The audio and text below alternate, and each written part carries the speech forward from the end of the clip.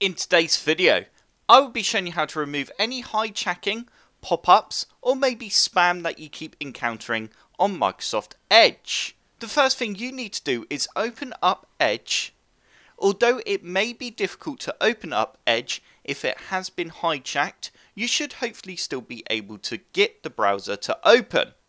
Once you have opened it, you now need to click on the three dots in the top right hand corner, and you then need to click on extensions. And before we go any further, don't forget to subscribe and also like this video if it did help you out and you also enjoyed it.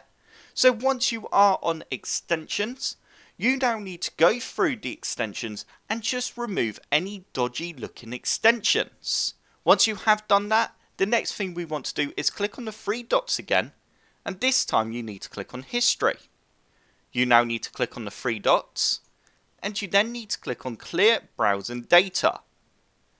You now need to change the time range from last hour to all time, and you now need to make sure you have everything selected.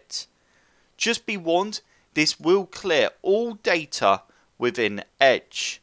You can always keep passwords deselected, but personally I would recommend you just select everything, passwords, cached images, just absolutely everything, and then go ahead and press clear. Just make sure you do know your login details once you have restored Edge back to its normal state again, so you can log back into all your websites. I'm now going to go ahead and press clear. And there we go, that's now cleared all data for Edge. Now you have removed all the extensions that you don't recognise and look dodgy, and also we've cleared our browsing data. The next thing you need to do is click on Reset Settings on the left hand side.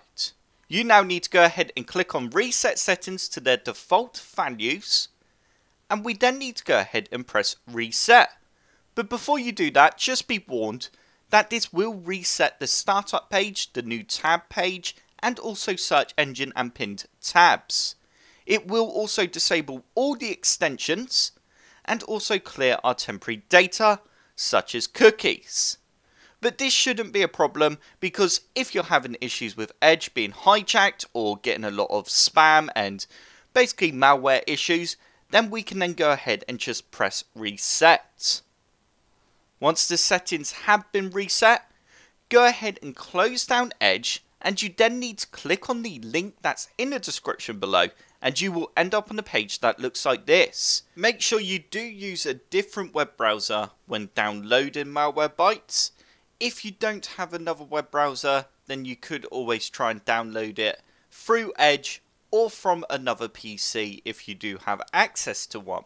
You now need to go ahead and press free download if you are using this for yourself.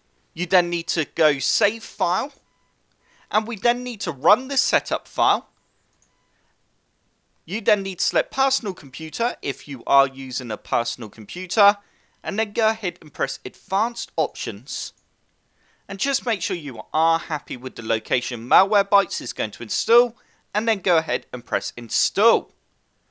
You can then go ahead and skip this option if you don't want to install the Malwarebytes browser guard. Once the install has finished, you then need to go ahead and press get started, and you then need to press maybe later, and we then need to go ahead and press get started. So this is what Malwarebytes looks like, and as you can see, it has given us a 14 days free trial. We now need to go ahead and press scanner, and you then need to go ahead and press advanced scanners, and you now need to click on configure scan, and you now need to make sure you have everything selected on the left hand side here, and we also want to select all your drives, because malware can basically get anywhere on your system. You also want to keep these two options as they are, and we then need to go ahead and press scan. This will now scan our machine for any malware, and when it does detect it, it will then try and remove it. And with a bit of luck, it will detect the malware that is on your system. If it didn't manage to find any, then go ahead and restart into safe mode and then try running Malwarebytes in safe mode. And with a bit of luck, it will then detect the malware in safe mode. And that is how you fix issues with Edge getting hijacked or getting any malware or spam or anything like that.